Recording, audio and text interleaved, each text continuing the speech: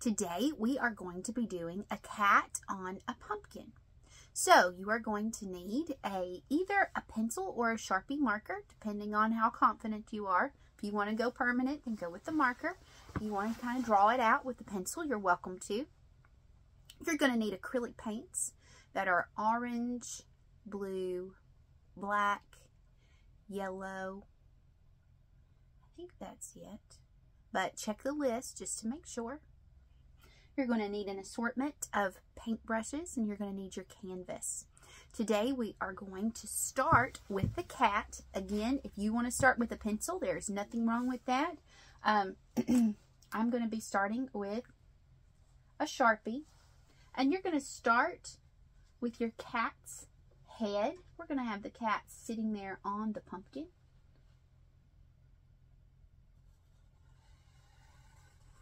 I'm going to start with the cat's head. And I'm going to make it a little bit bigger as I work on it. So I'm going to go there.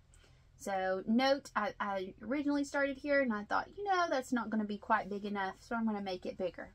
And feel free to just keep drawing right over what you've done, because everything inside of the cat is going to be black. It's not going to matter. Everything inside is going to be black.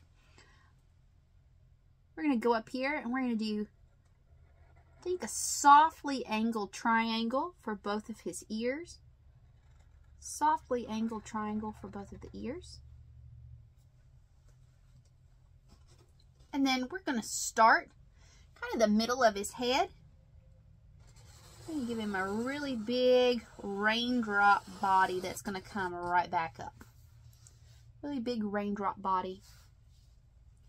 Right here, from the head to that raindrop, we're going to form some shoulders.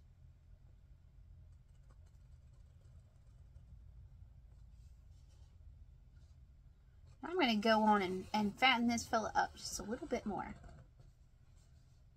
Give him a little more thickening here. So notice it's very fluid. As you look and as you think, you can decide. So I made his body a little thicker now. And I'll even probably adjust the shoulders just a little bit more when I get there. But this was just to give you a layout, just an idea. And you're going to take the very bottom and go on and do your crook for his tail and follow that idea all the way back, doing your best to keep it as even as possible. Doing your best to keep it as even as possible. Always remember, if I go a little bit fast for you, feel free to pause the video, work on it, and come right back to it. Now we're going to work on the pumpkin that he is sitting on. To do that, I'm going to take a little bit of my orange. Now I'm going to start with just my pure orange. I always have a hard time working on an easel because I always want to pick it up and have a full range of motion. I'm going to go as close as I can to the side of his tail. If a little bit gets onto the tail, I'm not going to cry about it. That's not a big deal. And I'm going to make just a nice angular motion. I'm going to come over here. And I'm going to make a nice angular motion that meets that. It's going to be the first section of my pumpkin. Again, if some is getting onto your cat's body, that's not a big deal. It's going to be black anyway. Nobody's going to know but you. I'd rather have these lines right, because that's what people are going to see. Okay. Notice that even when I was filling in with short brush strokes, I still kept my lines going in the very same direction. Don't ever go in to touch something else up and go, you know, to the side or something like that. All right, so that's going to be section 1 of my pumpkin. Now I'm going to take my brush. I'm going to dip it into my orange, But I'm also going to dip just the corner into a little bit of brown. I want you to see on there, a little bit of orange, a little bit of brown. Actually, a lot of bit of orange and a little bit of brown. Okay. From here on, I'm going to do my best to not touch this center pure orange. Okay. I'm going to take this and make my first boundary line right there. Okay. And I'm going to be pulling out. That is quite a bit of brown. I got a little excited, it looks like. So, to try to help counter that, as I make these next strokes, I'm only going to be adding orange for myself. That was quite a bit of brown. You want him to look like a dirty pumpkin in the field.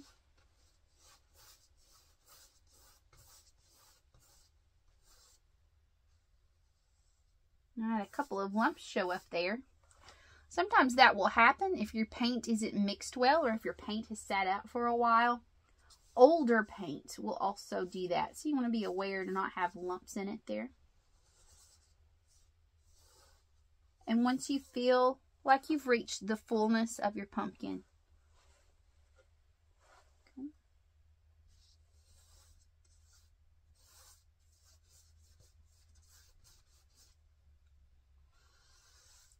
you can stop. I really feel like my pumpkin needs more, so I'm going to go on and pause for a second. I'm going to get myself a little bit more orange. I feel like that has a little more to give.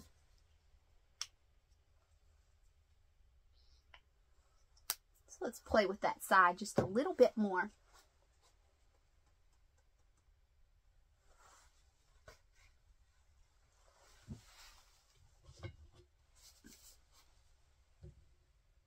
I'm going to start focusing on broadening out my side here.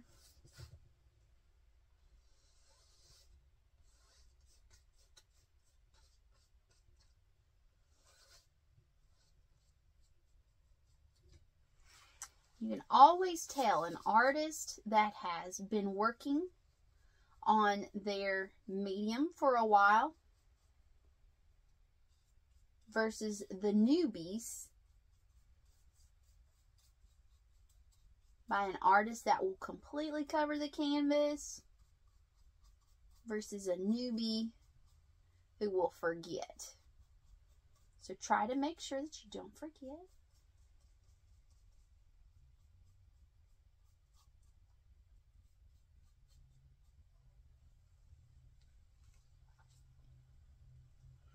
We have our one side finished. And now I'm going to take that orange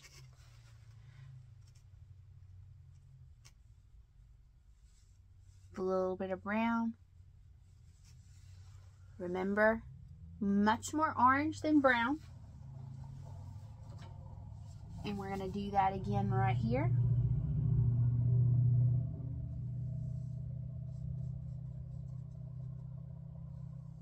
Trying to keep those broad strokes. And then you're going to build this side of the pumpkin out as well.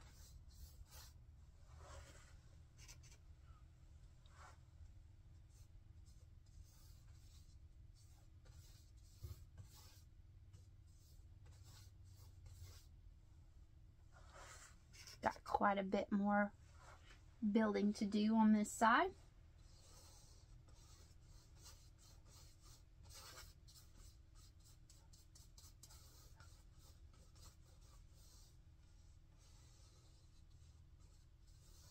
My husband has an uncle that raises pumpkins. One of my very favorite fall activities is to go out into the field and pick with my husband. We usually go out at night in mid-fall. I think about the pumpkins out in the field under the stars in the sky in the cool evening.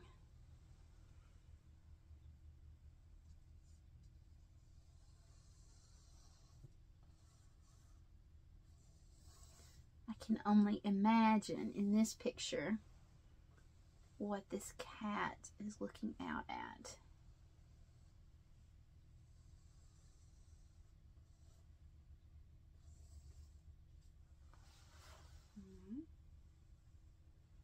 Again, remember, all this, if it touches, it's not a big deal. I would rather it touch and go over, because you're going to cover that with black paint anyway.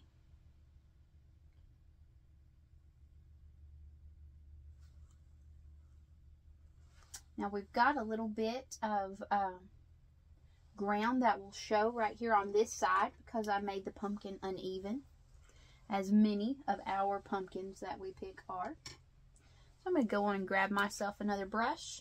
I'm going to take this opportunity, get just a little bit of brown, and I'm going to change it up, go to about here, and I'm just going to dab away.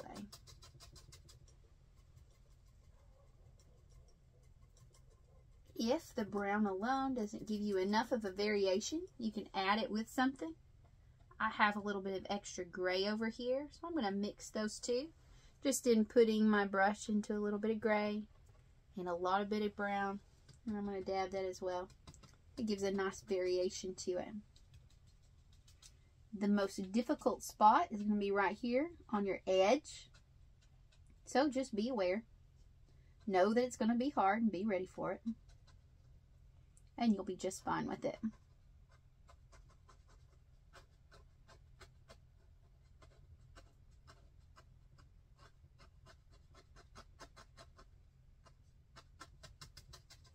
Remember, if you make a mistake, something doesn't go the way you think it should,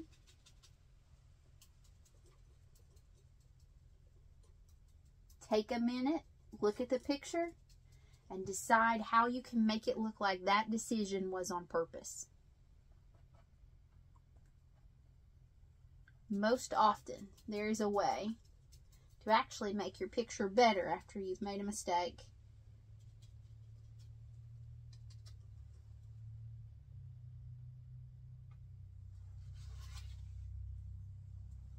You'll just take the time to look back and see it.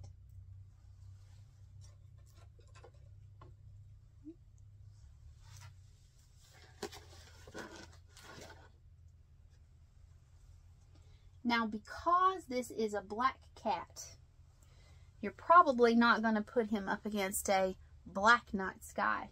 So just decide for yourself what you think might be a very nice, deep color. Maybe you want your cat to be looking out in the day. In my head, because of my life experiences, I've only imagined it being night. That doesn't mean that it has to be night for you. So we're going to start with the blue for the sky.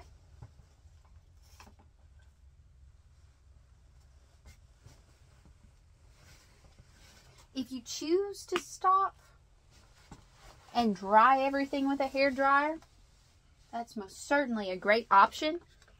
You don't necessarily have to do that though.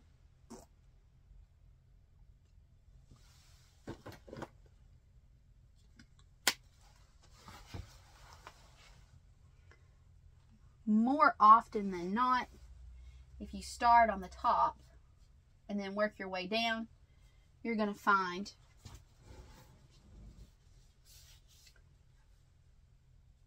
that most sections, maybe not all, but most sections are pretty dry for you.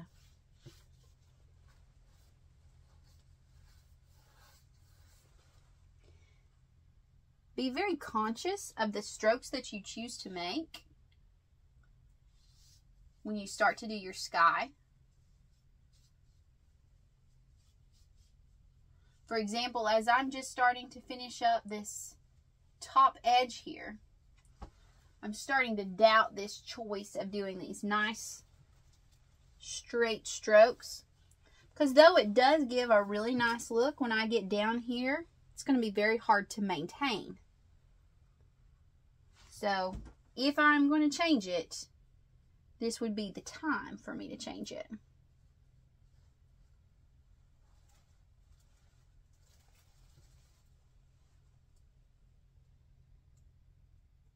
Let's live dangerously. I think I'm going to keep it this way. Another option, if you're a little concerned about being able to keep this nice steady back-to-back motion, another option would be to go in little semicircles. That gives a beautiful texture. And it will also make your life so much easier when you're down here. But I'm feeling bold today. I'm going to try it side to side just because I like the way this particular acrylic is behaving, where you can kind of see through it some. I think that that's going to give a really nice look. You'll notice often, not always, but often, that an acrylic paint that is designed for the canvas, just a regular acrylic paint, will often have a slightly see-through behavior to it, whereas often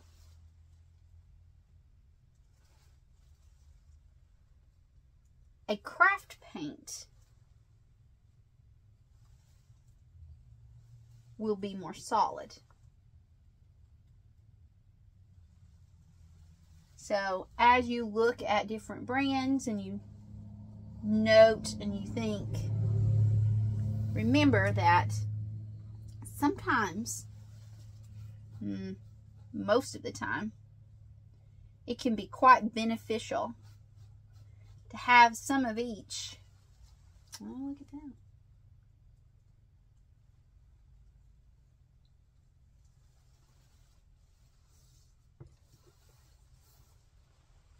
In your studio or in your art box, whatever you have.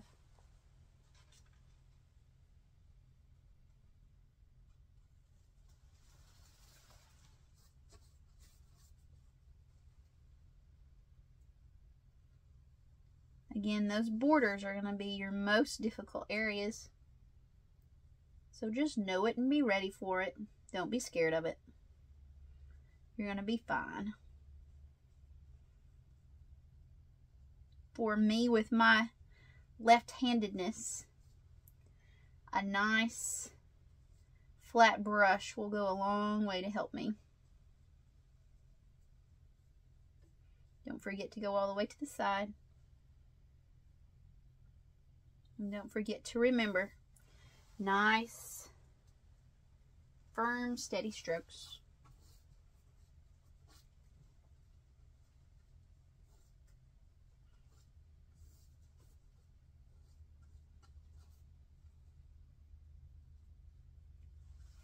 Just enjoy it.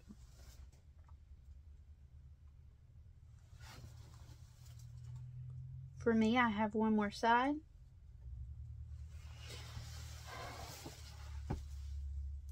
As I'm working this down, if you find yourself taking more time, that's perfectly fine. Do not hesitate. Pause the video.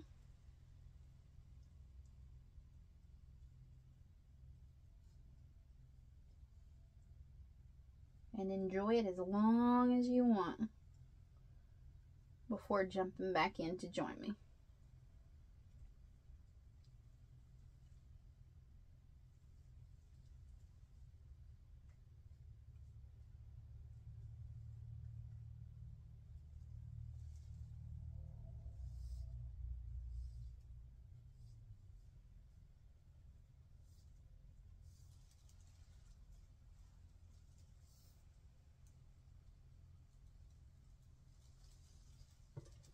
So hard to get around a subject.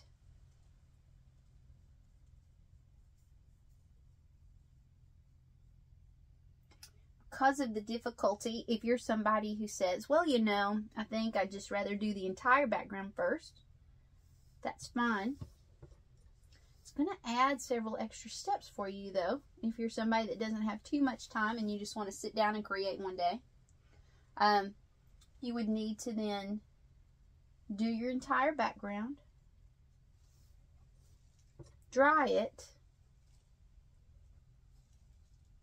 And then personally, I would do white on everything that I was about to paint. So I would paint the cat and the pumpkin white. Then I would go back through and paint the cat and the pumpkin, the colors that were intended. So, just a few extra steps, but it may be worth it to you.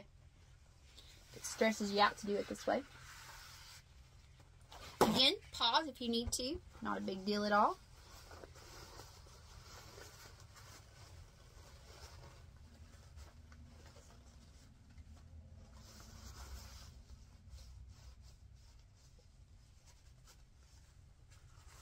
This is a great time to stop and dry your painting before doing the cat. Because it's black and I'm not super worried about smearing of colors, because I know how dominant black really is, I'm going to plow right on through. It's hard to see on the video, but there's just a very light border because I chose to do the black Sharpie. So now I'm going to treat this like the world's greatest coloring sheet.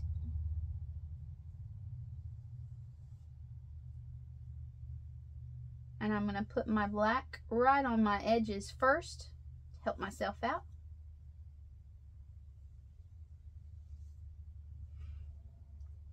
Some people get torn up whether you're using an angled or a flat brush.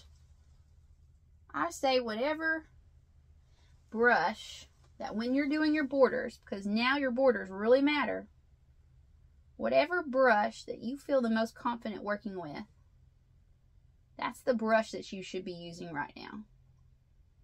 Whatever brush that you feel like gives you the most control, then that's the one that you need to have in your hand right now.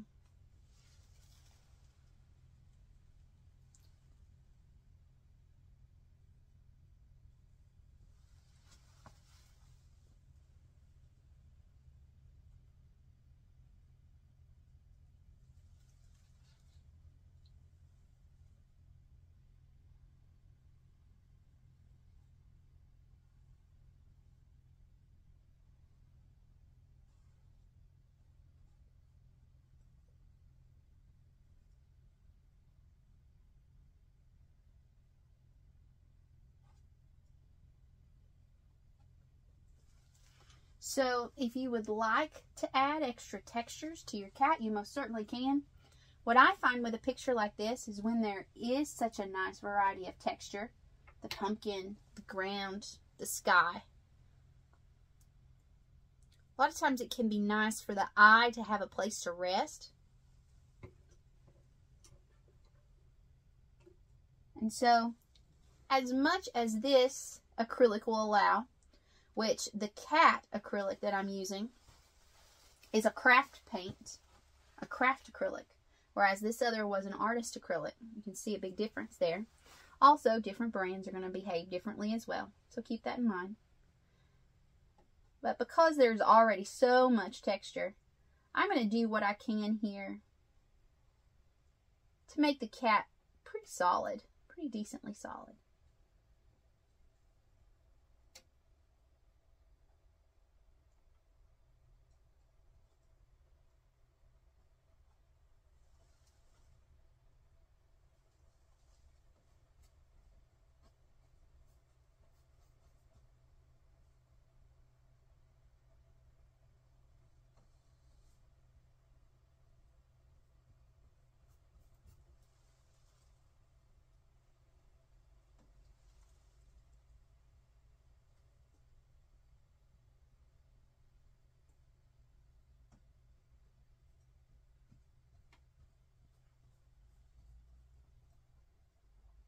Oh yeah. And don't forget your strokes. Make sure that if you're wanting, have a nice rounded bottom for the cat, then your strokes should be rounding out the bottom of the cat. You'll be surprised with the little texture that is left from your brush strokes, how much it will help your audience to see your intentions.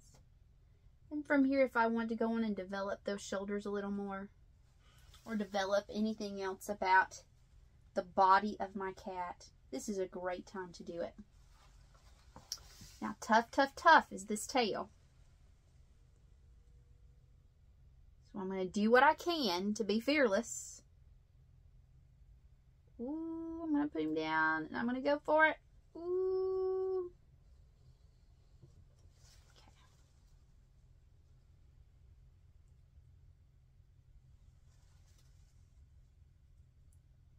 And I'm going to go again.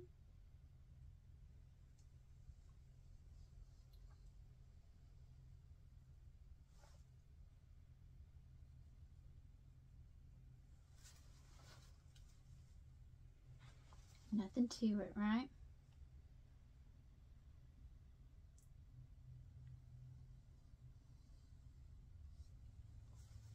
Gonna need a little more black.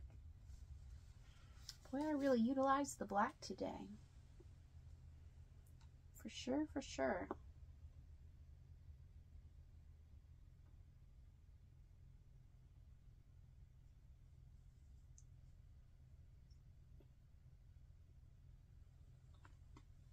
Just a little bit more on there.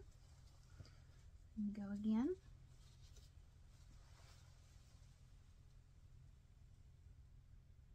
Start kind of mid and then pull my way up.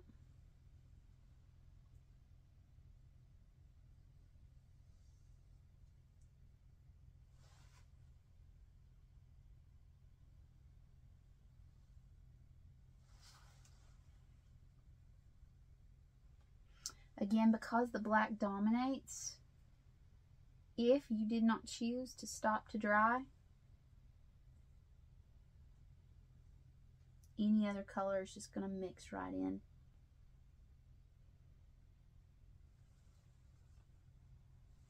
So that is not going to be a very big deal for you if you track a little bit of colors into that black. It's going to mix in really well. Now, not all colors will behave like that, so just be aware. Black is so dominant. From here, if you want to add extra, you can add a mouse to the side looking up at your cat. Once it's dry, you can add Sharpie to give your cat some whiskers coming out from his head. If you wanted to take a brush and some white, if it didn't bother you to get a little bit messy, you can actually take white on a brush or a toothbrush.